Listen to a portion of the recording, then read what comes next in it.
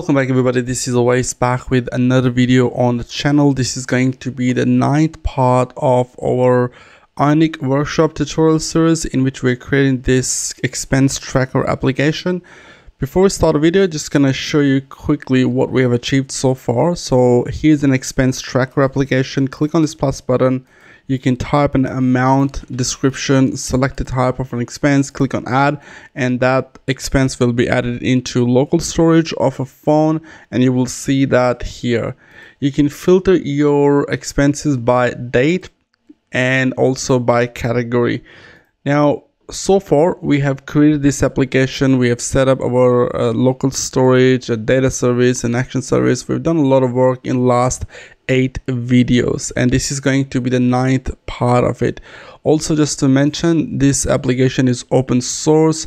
Here is the repository. You can clone the repository and follow along with me, or if you want to contribute and improve this application once we finish the series, you're more than welcome to do that as well. Things I would like to share with you before we start the video. The first thing is, if you have any services required for development, whether it's a web development, a mobile application development, a backend Python, if you are looking for somebody to do that for you, you can shoot me an email on this email and we can work together.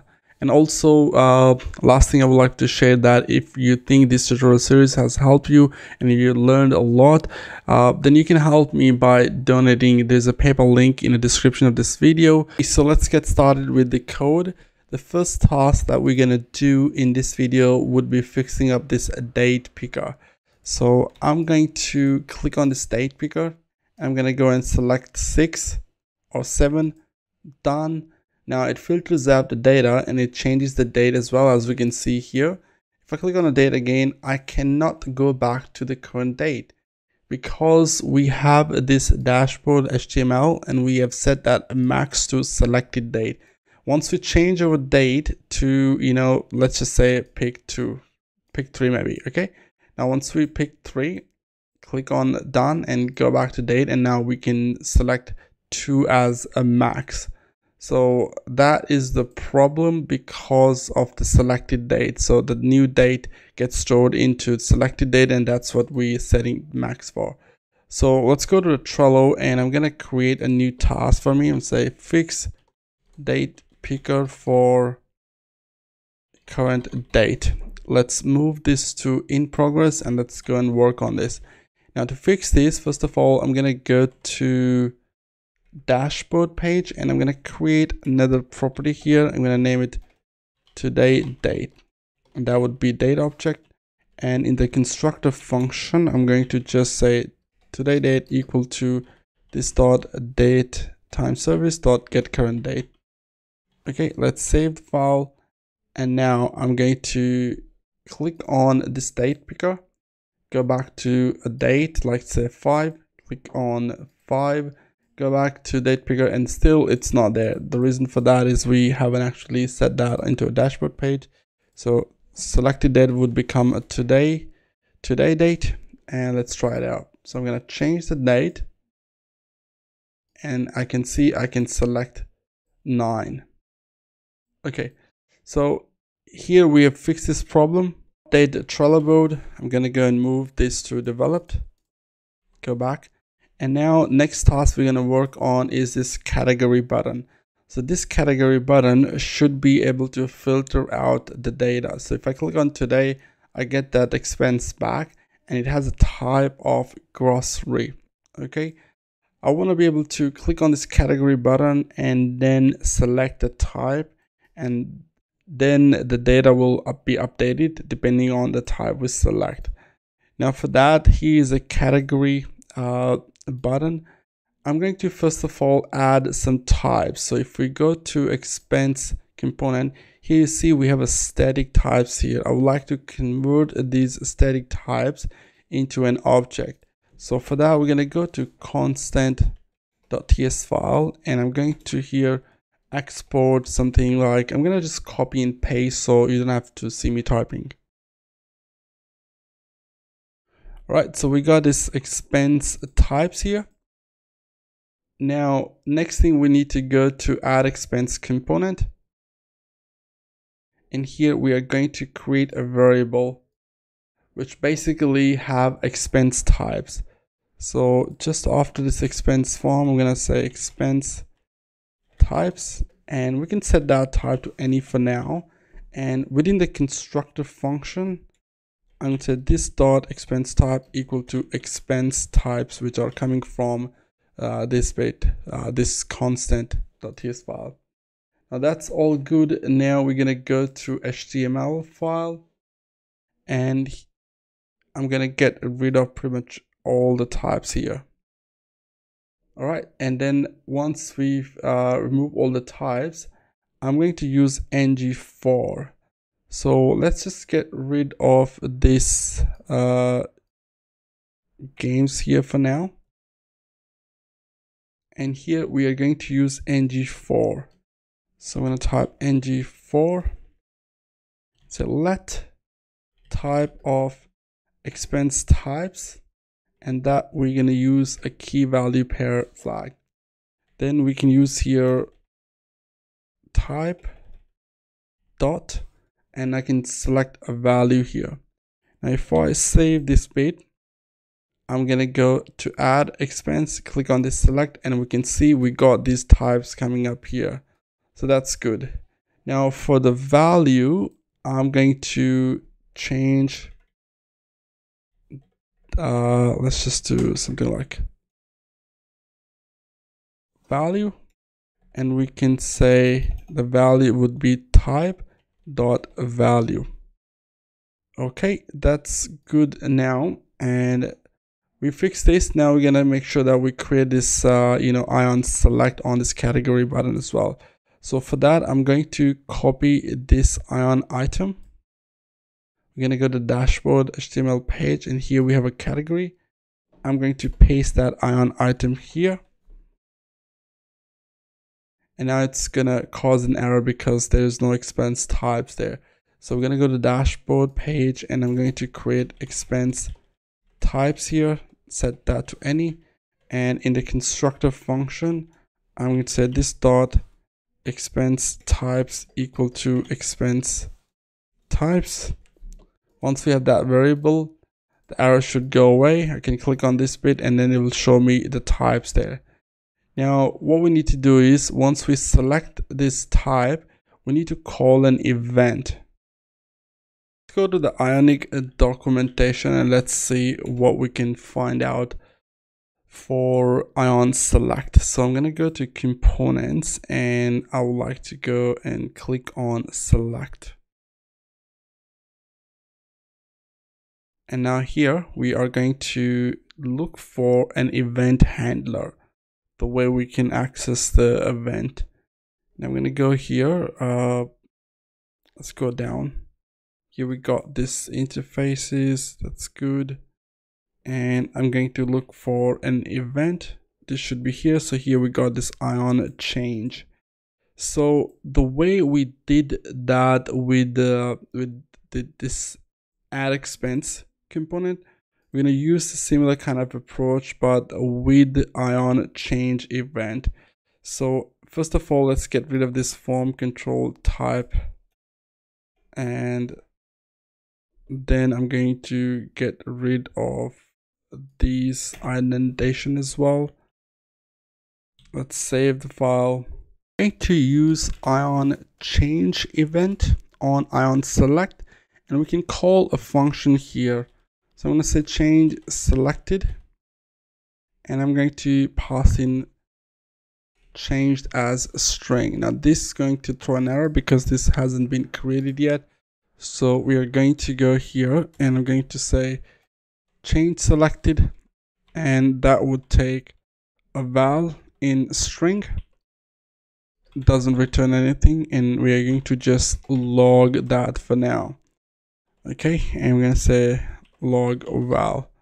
So let's give it a shot. We go back to browser. I'm going to click on this bit, click on rent, and now we should see changed. If I click on this medical, we should see changed. Now I'm going to go back, and I'm going to, in the dashboard page, let's create a variable here. So template variable. So I'm going to say selected type, and here I would like to use that selected type dot value. Okay, let's give it a shot.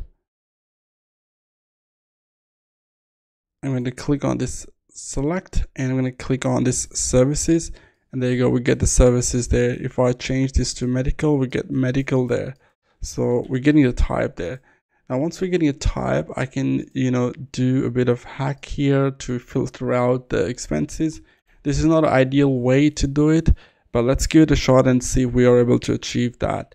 So I'm going to use a cons, and I'm going to say expense list, or we say temp list equal to, let's just say, empty array. And I'm going to use this dot expenses dot for each, and we're going to expect an expense, which would be an expense interface type.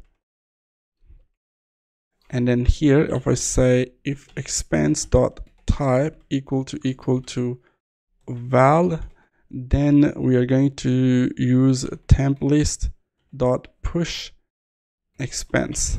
Okay, now after this loop, we can simply say this dot expenses equal to temp list. Let's give it a shot. Here I've got a couple of expenses created, but not in the browser, so we're going to create a couple of expenses. So I'm going to say 35. Let's select the type as games. Let me go and create another one. So whatever the value, and next one would be pets. And let's select medical. Okay, now we got 3 expenses with different types. I'm going to click here. First of all, let's select game, and there you go, we are filtering out only the game. If I click it again, and I'm going to click on services, nothing's there. If I click on medical, nothing's there.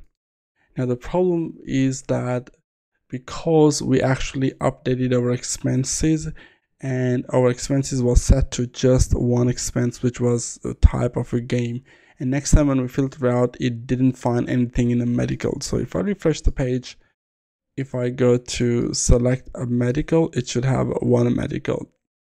Now there is a problem with this approach. We don't want to reset our expenses, and we don't have a way to actually set the expenses in the dashboard page depending on a different variable. So for that, we actually not going to use any kind of function. This was just a hack way that I wanted to show you. Let's get rid of that function. To get rid of this ion change here. Also, because we use the interface as popover, we don't need OK text and cancel text as well. Also, I'm going to get rid of the value there. I'm going to use a pipe to filter our data.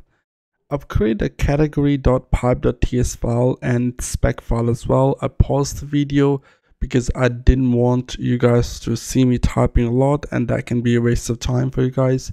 So I'm just going to double click on this file, and here we got this category pipe name set to category. Now what it does, it takes the value in expense interface array and then the type, and we check for if the type is all or type is undefined, then we return the value. Otherwise we use a filter on array and we check if the val.type equal to this type. Now this is a plain Angular pipe, and I expect you to know this, how to use it. So here, if you take a look at this bit in our code, I've just used that category pipe, and we passed in selected value.value, which is coming in from this selected value. It's like a template variable there. Okay, now once we pass that in, we also need to add a pipe to our dashboard module. So here we're using category pipe in our module, so we can use that. I'm going to close some files there, and now we're going to go and test our application. So I'm going to go to application, and here we got pretty much 3 types of expenses: games, pets, and medical. I'm going to click on here, and I can click on pet, and now you can see it's filtering out the pets type of data. And go to games, now we get the games. If I go to medical, I get the medical. If I select anything like general, it doesn't have anything. I'm gonna click on add, and let's add something, and we're gonna set that type to general. I'm not sure where is the type there. There you go, add, and now we get to see general. I'm gonna change this to all. We get all the data back. I'm gonna go back to general category, and we are filtering out now. As you can see, this pipe is working. It filters out our data on the fly, which makes it very, very easy. So the way I'm using it is just adding a pipe and passing that as a parameter. And yeah, we got that. Now I just figured out one problem here. As you can see, I want to actually open up this selector on a category, not on this page. So what I can do here is go here, and I'm actually going to get rid of this, and I'm gonna use this hidden. I'm actually going to hide this. Now we cannot click on this because that's hidden. So what I'm gonna do now, on the category button, we're going to use a click event, and I'm going to use this selected value dot open function on that. Okay, let's go back to the code, and now if I click on a category, it will open up this page. Now this is like the Angular, it's Android type of thing. Now here we're getting these values 0, 19, 13. We're gonna have to figure out why these values are coming in as well, because that's not what we want. So that's not what we want, so we're gonna fix that. I'm gonna go and check out the iPhone version. Click on category, and now we can select that. Okay, now this is like a popover. If I take a look at this category here, this is like a popover with OK and cancel text. I'll go back and I'll see where's a hidden one. This is here. That's a popover interface. So if I select alert interface here, it's compiling. Let's go and take a look at our application. Click here, and now we get it's kind of alert. I think mobile emulator is not updating automatically, but let's go to the documentation, and I'm going to select one of those. So that's alert API, action sheet API, and then the popover API. So if I just copy this action sheet, let's go back to the code, and I'm going to paste that here. Once our code is compiled properly, click here, and now we get to see an action sheet now, and that's good. So you click on category, we get to see action sheet, but the problem with this is that we're not able to scroll down, so that's not ideal. We want to use popover. Let's save it, and let's see if our application gets updated. Click on this, and now again this popover is coming this way. I don't want to do this, but for now we're just not worry about it anymore. Just gonna click on rent, click OK, and it's just filtering out. That's what was the goal. And also with the category button, then I can click on it and it can open up that. Now I'm gonna go back to documentation, and I'm going to find a method, which is this open method. And open method selects overlay, either is an alert, action sheet, or popover, depending on the interface properly on. So it can actually take some kind of event as well, but we don't want to do that, so let's just not worry about it anymore. Okay, our application is looking good, guys. We can filter out a data now depending on the category, so that's good. In the next video, we are going to work on this filter button, which will help us to filter by price or by amount. Then we will work on if we want to delete any particular expense from our from the DB. So yeah, let's do that in the next part.